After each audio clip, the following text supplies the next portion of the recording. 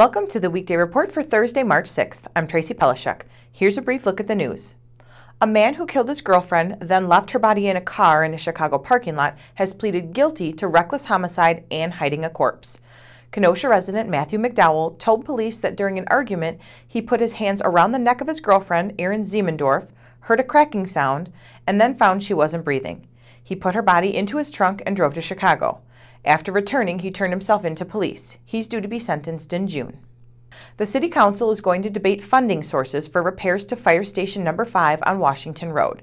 Significant cracks in the floor have weakened it so much that fire trucks can't park on that section anymore. Some officials want to use funds earmarked for another fire department project.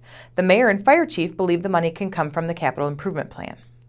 The State Building Commission has approved a $284,000 renovation of the Vern Wolf Lake Dam at Bong State Recreation Area. Repairing the dam will restore the lake there. The lake level was drawn down last year after the dam failed and inspectors had to check it. They found the dam needed extensive work. Construction is scheduled to begin in September and be completed in December. Now, Deneen Smith has a heartbreaking story about a little dog that appears to have been seriously abused. An abused dog is getting a second chance thanks to a Kenosha veterinarian and a local rescue group. Honey, a 1.5-year-old Chihuahua, arrived at Kenosha Animal Hospital last week unable to walk. The owners said the dog had been injured when she was stuck under a fence, but the dog had multiple fractures of different ages, and the veterinarians believe the dog was abused. 2 broken legs, and then upon x-rays they found broken ribs that had already been healed over, so it was a previous injury. She also had bruising around the eye.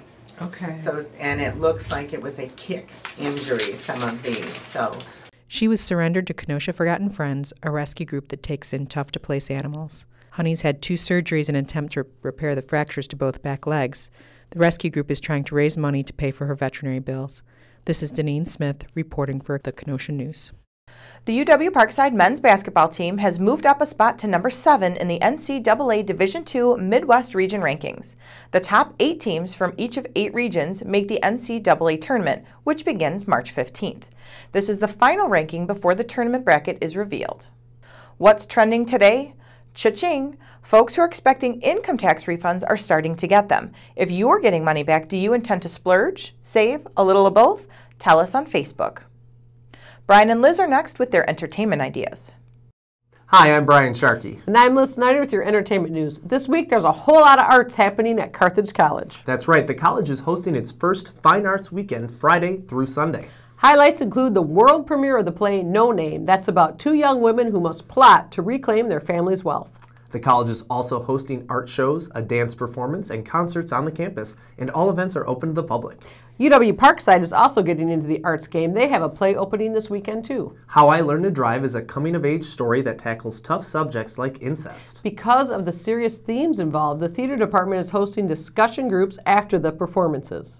And elsewhere, new movies opening this weekend include The Greeks and Persians Battling It Out in 300, Rise of an Empire, and the animated feature, Mr. Peabody in Sherman. Mr. Peabody is about a genius dog and his boy who traveled through time using their Wayback Machine. Hey, maybe they can take us way back to summer.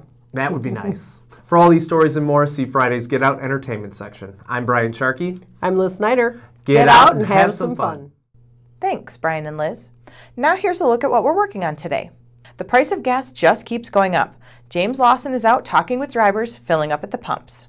And Janine Anderson has spoken with fire officials about the importance of clearing snow from hydrants. Pick up a copy of the Kenosha News and check kenoshanews.com for all the details on these stories and more. I'm Tracy Pelishuk with the Weekday Report.